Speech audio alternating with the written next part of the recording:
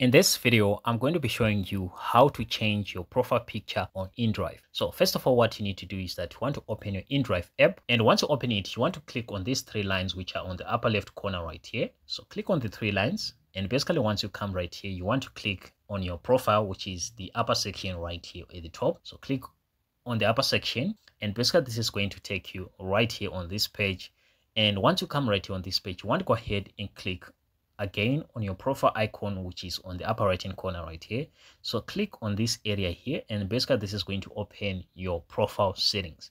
So right here on your profile settings, you can change a lot of things. You can change your name, you can change your email, you can change your location as well. So if you want to go ahead and change or set your profile picture, you just need to tap right here on the profile picture section, and basically that's going to open your camera. And once you open your camera, you can then go ahead and take a picture of yourself. Or what you can do is that you can click on your gallery right here and basically go to your gallery. And once you come on your gallery, you can go ahead now and select any picture that you want to set as your profile picture. Select the picture and then basically go ahead and click on crop. And then once you click on crop, you can just go ahead and click on use picture.